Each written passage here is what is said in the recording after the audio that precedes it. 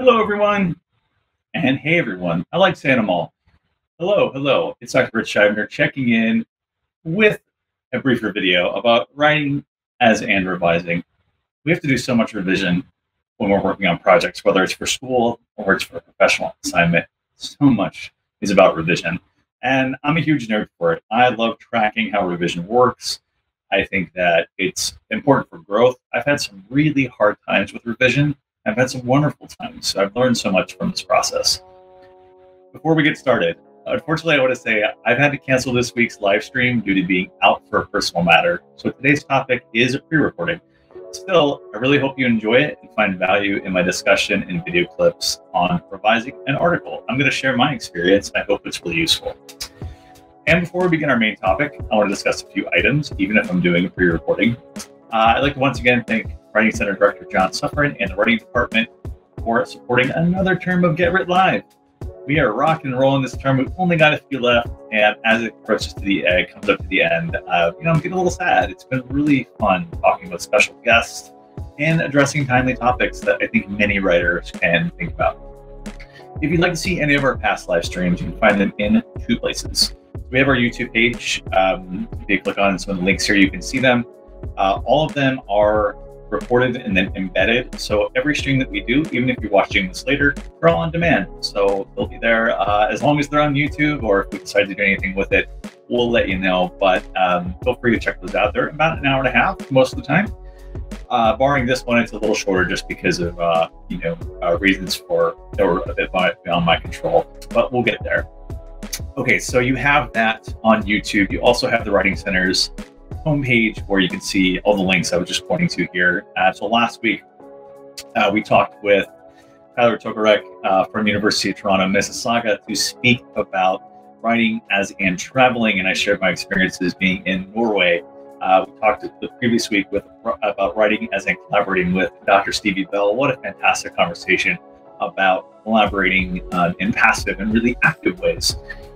And so we look back, you've got all the links there, and then we also have stuff on virtual reality coming next week, and then talking about literature reviews, intervening in a conversation, which is what lit reviews are all about, and then writing as and presenting, and finally composing yourself. For all of those, we have guests lined up, and so I'm excited to speak with them about these different topics. I get a lot of energy, as I always say, from these conversations. It's very collaborative.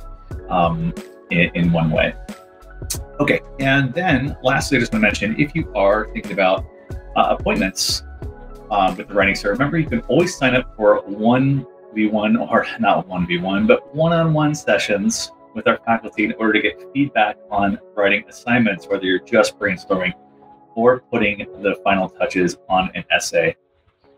So we've got all the links there on our webpage. Feel free to check those out. And one-on-one appointments. We also have an accessibility specialist, as well as drop-in sessions and workshops. So if you're interested in coming next week, I'll remind everybody on the stream too. We are doing March 16th. I'll be there talking about research methods. And actually tomorrow, as in March 9th, because this will be streamed tomorrow, we have constructing an argument. So what's your central argument? You're thinking about your argument and then how to support that with research methods, or vice versa. Sometimes they precede each other. Check it out. I think you'll glean a lot from these, and they're all free, which is awesome too. So, goes out. Okay, let's dive into our main topic for the day: writing as and revising. I love doing this kind of duality, as and, because sometimes revising is part of the writing. We're actually scratching things out, deleting things, but sometimes revision is just stepping back and having a conversation, looking at sort of what possibilities might be there, not just through the written word. That's what I'm going to focus on mainly today, though, however, is the written word, because I think a lot of us can relate to that when we're deleting things and thinking, and how do we position revision, things of that sort. So in this video, what I'm going to discuss are my revision processes behind a print article called Theorizing Rhetorical-Affective Workflows. Let me go ahead and point to that real quick here on the screen so we can see what it looks like. And yeah, this was published in the journal College English. It's a well-known journal in the field of English and writing studies. It was published in 2020, and I haven't really had a chance yet to reflect on this publicly about what went into it. I had a plan to do that. That was really before the pandemic and everything took off, so it's been a little difficult. But nevertheless, decided to do it here with you all because I believe in being really transparent about my process, and just hopefully that's a public service and it's useful for fellow writers. For a number of months, I captured footage of my processes with writing, and in the clips you're going to see right after this that I'll stream. It's about 30 minutes or so. You've got a lot of different things you can look at. I narrate some decisions that I made, and I also do some time-lapsed footage. You'll see that I discuss what I call low order and high order revisions, such as line editing and reference checking, and then that would be low order, but high order refers to conceptual revisions, organization, etc. Let me just show you what that letter looked like, and then you'll see how I'm talking about that at the end of the stream. Let's go there. Okay. So this is what I wrote in response to the reviewers. I got feedback. I submitted the article, going through numerous drafts. It received what's called a revise and resubmit, which is when a journal essentially likes what you had to say, would like to think about would like reviewers to see it again, provided you address the revisions, and then they make a final decision of whether to publish it. So revise and resubmit, very common. Rarely have I had the experience of getting something fully accepted without any revisions needed. I got something recently that was accept with minor revisions. That's still something we had to work through, right? But it was mostly clarifications and things like that. So, substantial revision is very common for academic writing, especially when you start thinking about publications and such. No matter what journal you're with, I would be shocked if you didn't see something like that. And it's good. You're getting lots of feedback. You're trying to pull together what the reviewers are asking for. So that's what I did for this letter, and I talked about it at the end of this video, in the sense that what kind of choices I made. But as I mentioned, lower order revisions, high order revisions are things that I went for in this, and I basically summarized what they were asking for. The reason why I do lower order and high order is it just helps me separate all of the concerns that are present. So with low order, things like adding citations or doing some kind of line editing, if someone's like, you got a couple of errors in there, fix them, I can push those off till later. But the high order one's about something like offering another definition or revising like the opening passage and scene, which I thought kind of went a little too quickly. That's what I would call, however, that's going to take some really significant thinking and time for me to craft a better article. And so what I was tasked with doing in this is, per the journal's request, you want to address point by point what you decided to do and what you decided not to do. And so I think I get into this in the video as well, but I kind of summarized just basically what they said. So you can see, for example, like also suggested I justify my discussion of two significant findings, and it was about reception and collaboration in this case, and as I sort of had to say here, it was a bit interesting. While I do have plenty of commentary on more technical and distribution practices, I feel those discussions can wait for another article or my future book that dwells deeply in each area of practice. So that's kind of saying, thank you for the suggestion. I'm going to have to keep it small and go deep rather than having, a full discussion of every single practice that I found in this article. And so, yeah, that was, that's a careful maneuvering, right? You can say I disagree, or I just don't have time. Space prevents me from doing it, et cetera, I think. And so, it's about 2 pages where I'm just working through what I decided to change. Again, this just helps me compartmentalize what I might be working on or need to work on significantly for like a week or 2 weeks or even a month, depending on how substantial the revisions are, and what I can save for the end. So I might even flip them in the future and say high order first, low order later. And again, it just helps me organize it thematically. Okay, so with that said, I will turn now to the stream sort of stuff I was working on behind the scenes so that you could still see what this is all about. And yeah, thank you.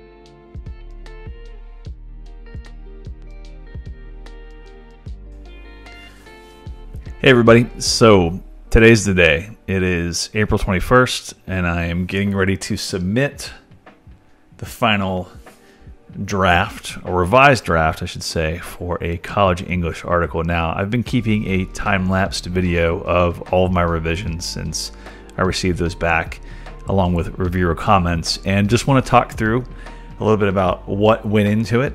So on the left-hand side of my screen, you'll see that I made a plan. I knew that it was a revise and resubmit. I came up with some loose deadlines, tried to stick to them for the most part. I think I pretty much accomplished them.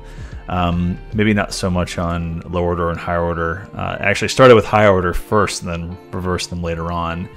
And then I've been doing some proofreading this past week and even this morning at about 7 in the morning, just because I couldn't sleep. And I don't know if it was because of that, but it might have been because my son woke me up at 6 a.m. I also included the instructions from the editor, and that kind of helped me just remind myself that, you know, perhaps they were interested and to know what the instructions were. Particularly here where it talks about the revise and resubmit, it's, you know, a common affirmative suggestion. So, you know, I've been reading a lot of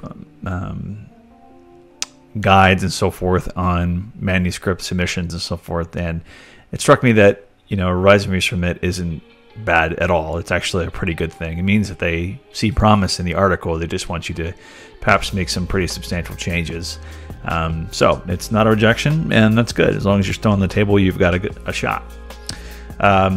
And what I did after that, after I got the reviewer comments, is I ordered them under low order and high order, and that just kind of helped me make a checklist and to synthesize what reviewer 1 and reviewer 2 had said.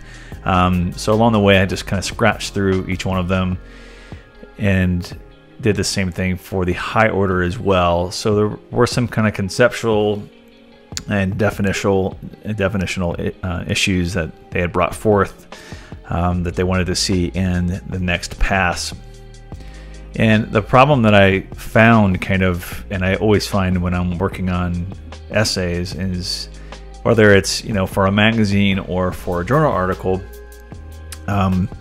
you kind of have to do more with less sometimes. You need to expand on concepts, but you need to be mindful of the word count. Now, this article is clocking in at roughly 10,000 words. It's longer than a lot of things I've worked on in the past 2 years, post-dissertation and near the end of it. So I felt like I had some wiggle room because college English's guidelines are a little longer. They permit that length, but we'll see once I submit it what they have to say.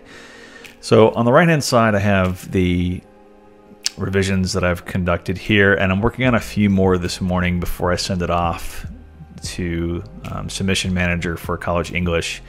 And yeah, the whole time I kept track changes on. I've turned them off for the most part at this point. I sent it to a few different friends, so a little shout out to my friends John and Colin for looking it over, as well as my writing group with Brandy and Stephanie. Really just kind of helped me understand what these reviews were about and how I might tackle them. So they gave me a number of suggestions in that regard.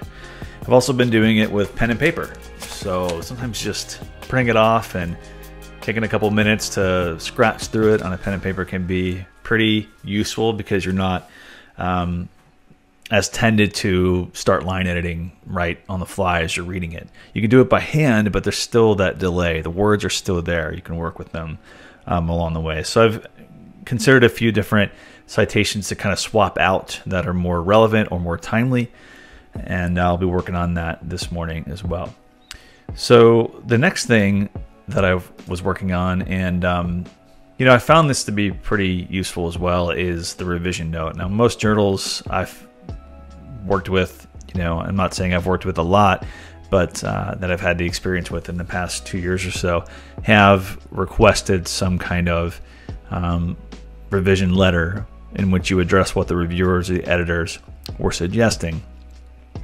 And so I'm attaching this reviewer's note with my revisions. And again, I did the same thing. I ordered it by low order and high order revisions, and wanted to be careful to say that I wasn't saying that low order was not useful or not important, just that one was kind of more about local and one was more about global. And what I'm hoping this will do is guide the attention of the reviewers in some way so they know that I've paid attention to line entity changes like pseudonyms, name spellings, and so forth, and then citations. And then the more conceptual, theoretical, definitional kind of issues come up under high order revisions. And I wrote some substantial paragraphs in that regard. So there was some suggestions about the opening 2 pages, for instance, needing to better define what web text and digital scholarship is, discussions on theories of affect later on, and then some justifications for the significance of findings. Now, there was an example here of maybe saying more about the findings, but I had to push back slightly just to say that I think that it would result in more breadth than depth, and that perhaps I could take up those practices in a later article. And I kind of admit that's a little risky doing that, because the one thing I always worry about when I'm working on these revision letters and reviews is that I don't accord with everything the reviewers are saying. But when I recently edited a special issue, I saw that authors were doing the same thing. They would take the suggestions and respond to them, and then justify why one or another may not be useful for their argument. And I think that's okay, right? As long as you can kind of defend it and not simply ignore it and move on, I think you're in better shape. And I think that's what I noticed that editors tend to say is if you don't address the changes, and if you don't even address why you didn't address the changes, then you're less likely to be successful. So I'm just polishing this, and I'll do that once I've worked on the manuscript a little further. But yeah, I'm excited to submit it, and hopefully I can post an update to see how it goes. If I get an accept, that's great. If I get accept revisions, that's great as well. But we'll see. I'm pretty excited about working on this, and I wanted to do this time-lapse video plus this little diary to accord with the claims I'm making in this article that we should make our processes a little more transparent. I should also say that I worked on this article with Microsoft Word as well as Scrivener to organize my notes and so forth, because I had a lot that I was working from as I was moving from my dissertation to one of my first articles that would come directly from it. So that was helpful as well in organizing Google Docs, email, what have you. All of this stuff I'm recording for you has been done over the OBS, Open Broadcasting Studio. I've got a couple mics and cameras as well, so I'm fortunate to have those tools in order to make more transparent my processes, so that it's hopefully useful for other folks who are interested in publishing and working through the challenges and struggles that come with this kind of work. So thanks again, and hope to talk to you soon. In this screen recording, I'm just sharing that my article has been conditionally accepted. Very, very excited about that. So big thanks to Melissa, Ianetta, and the reviewers for accepting it in some way. So basically I have to go through some minor revisions and submit it by the end of this month. So rest of this video will basically be a time-lapsed version of me working through some of these revisions and getting it ready for submission before it goes through some copy editing and such. So really excited about these. Reviewers just recommending some micro comments in the introduction and things of that sort, and was pleased with the latter parts of it. So again, really cool to see that they approved of it. And I'll have to admit it was pretty unnerving just working through those revisions, because I know when you get a revise and resubmit, you don't know what the outcome is going to be after that. But in this case, they chose to conditionally accept it. So I basically have to attend to that. I'll submit it, and then the editor will make a decision from that point. So I'm hoping that this will run in September. But again, for now, I'm just going to work through it, do my best. I've got about 2 weeks at this point to do it. I think it's doable. I'm going to do it slowly just because I don't want to mess up, and I want to raise my chances, really, of getting published. So very excited again. All right, that's all I have. Bye. All right, everyone, that's all I have for this week about revising and writing, especially this article, Theorizing Rhetorical-Affective Workflows. I hope it was really useful to see in time-lapse ways how in one session or two sessions, doing a lot of work, scratching out, commenting on the sides, addressing the revision, writing the letter as I look at the document, having a split screen, so to say, and then reflecting on what I did, what I was excited about. So it ended up getting acceptance eventually, super jazzed about that, and then it was published a number of months later. And it was one of my first actually at York, so I was really thrilled to see that come together. Just want to close with a couple of reminders for us. You know, in the next few weeks, we've got some really great things lined up. We have virtual reality, composing and writing and intervening in a conversation on lit review, presenting and composing yourself. So we only have 4 remaining after today's video. And again, you know, it really goes fast. And unlike last year, we had a number of conversations with special guests, but that has been a focal point of my work this term as the broadcaster and as the streamer. I get so much energy out of conversations. So if you know anyone else who might want to participate in our streams, or if you have any ideas, feel free to write us in the comments below. And I'll also link to the article that I discussed today so you can read the final version if you're interested. So that's all I have for this week. We will be back next week for writing as and virtual reality. Until then, take care.